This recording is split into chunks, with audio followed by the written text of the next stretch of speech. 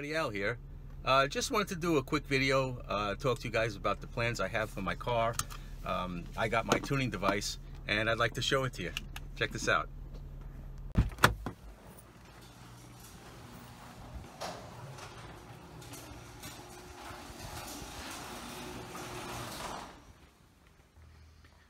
Alright, check this out. Here's the device. I decided to go with this nGauge. This device has been out for a while, nothing new, but this is what I decided to go with. It's pretty cool. I've seen them on the web. Guys have been using them for a while, and it was really easy to download the tunes that were emailed to me. Beefcake Racing has a YouTube video that explains all of that, so it was a piece of cake.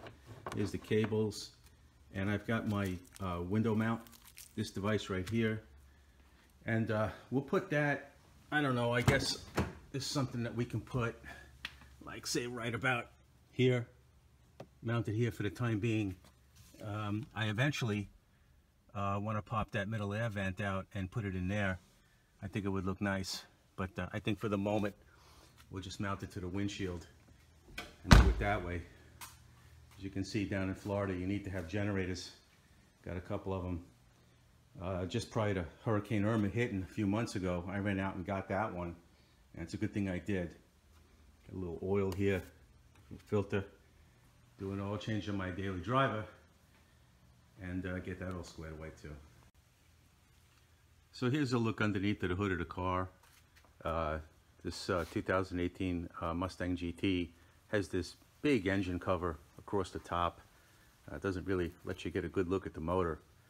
Don't really know why they did this for sure, but I don't know if I really like that. I kind of like the, you know, the 15 to 17, even the 11 to 14. You could at least see a little bit of the motor. But let me take this engine cover off so we can get a good look at what's underneath. So here now we can get a good look at the motor. I don't know. I guess it doesn't look that much different than previous models, but you know, it's the same head box and all of that stuff. Intake manifold is a little different. Guys are swapping them into earlier cars, making a little extra power. And over here you see some different stuff.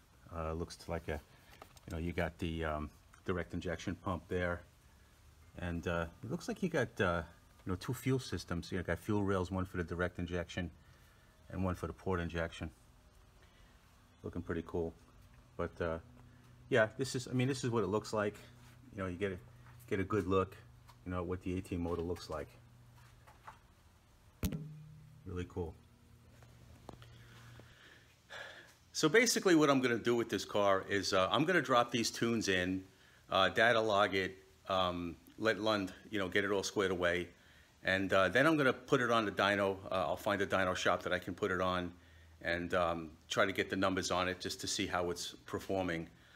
And then after that, I'm going to be looking at putting a Whipple on this car. I like the Whipple. Looks like a nice clean bolt-on install, and I'm going to be looking to do that. I'm looking at some shops now at this point to see who's the best candidate to do it. There are some shops here on the West Coast that could do a pretty good job, but there's also some pretty good ones over on the East Coast, so I'll be looking that way just the same.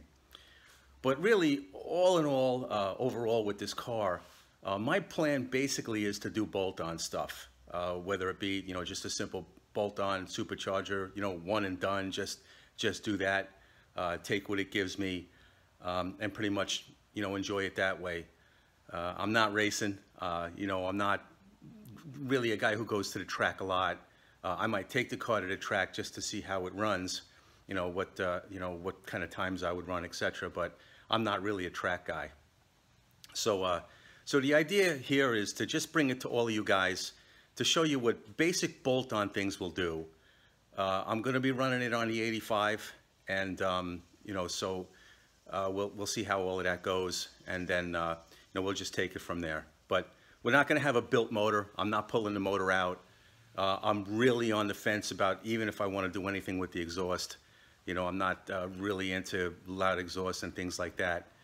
So I'm likely to leave the exhaust stock and just, you know, huff it through the cats and keep it quiet. So that's it for today, folks. Until next time, Coyote Car Guy, over and out.